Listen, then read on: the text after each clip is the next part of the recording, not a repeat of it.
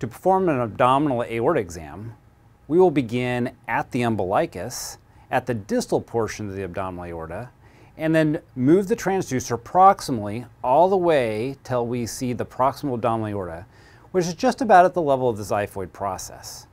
We will image in both the long and the short axis, and we'll obtain several images and measurements as we do the exam. To perform an abdominal aorta ultrasound exam, we are going to use a curvilinear transducer. We're going to start just above the umbilicus and find the bifurcation of the abdominal aorta. To do so, we're going to start in a transverse orientation.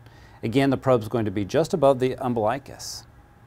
Here, we're going to find the abdominal aorta and see that it's resting on top of the thoracic vertebral body.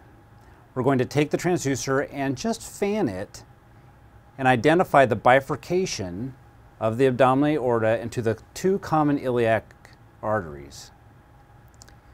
Once we've done that, we're actually going to freeze this image and we're going to make a measurement of the abdominal aorta.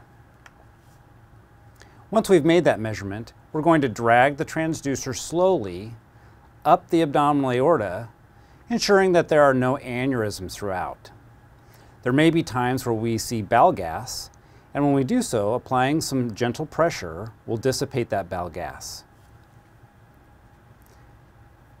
As we move more proximally, we'll look to identify some important landmarks, including the SMA. We may need to have the patient take a deep breath to help us identify these structures a little more clearly. Again, if we encounter bile gas, some slow, gentle, steady pressure over time will help dissipate that gas.